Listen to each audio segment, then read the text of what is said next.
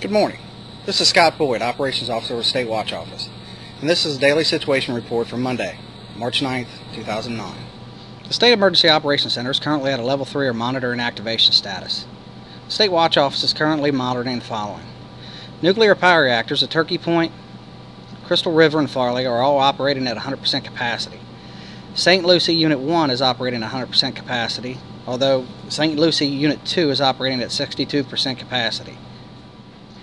There are no major power outages to be reported at this time. All airports are open and operating normally. All seaports are functioning normally. All major highways in the state are open or will be open within the next 12 hours. There are no health advisories issued for the state. No confirmed or suspected major attacks on major computer networks in the state of Florida. There are no known border security or migrant issues at this time. And now for a weather brief. Thank you, Scott. High pressure both at the surface and the upper levels will remain stretched across Florida today. This will continue the warm and dry conditions statewide as high pressure blocks any weather system from affecting the state. So under mostly clear skies, daytime temperatures will remain about 5 to 10 degrees above normal, with low 80s expected for inland areas and mid to upper 70s forecast for areas along the immediate coast.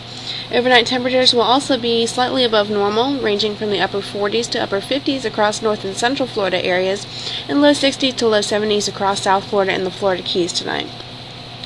Relative humidity values may drop to near critical levels this afternoon over portions of the state today. Even though red flag conditions are not forecast, these lower humidities, combined with the increasingly dry soils, will result in a high threat for wildfires today and again Tuesday afternoon. Patchy to dense areas of fog early this morning over much of the state will also appear again late tonight as mostly clear skies and light winds will again allow for the development of fog. The Keach Byram Drought Index average for the state of Florida is now 535 on a scale of 0 to 800, with the Lake Okeechobee average elevation running around 2 feet below normal. There are currently 7 counties with average KBDI values above 700, with 11 more counties having average KBDI values above 650.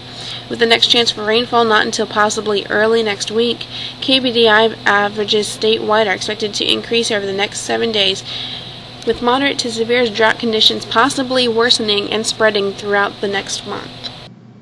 The Florida Division of Emergency Management would like to remind Floridians to practice fire safety today. With developing drought conditions in the Florida Peninsula and favorable atmospheric conditions for the spread of wildfires statewide, residents should properly extinguish all open flames, including cigarettes and campfires. Follow local regulations for the burning or disposal of yard waste and other materials. That's all we have for today. This has been the Daily Situation Report for Monday, March 9th, 2009. Thanks and have a good day.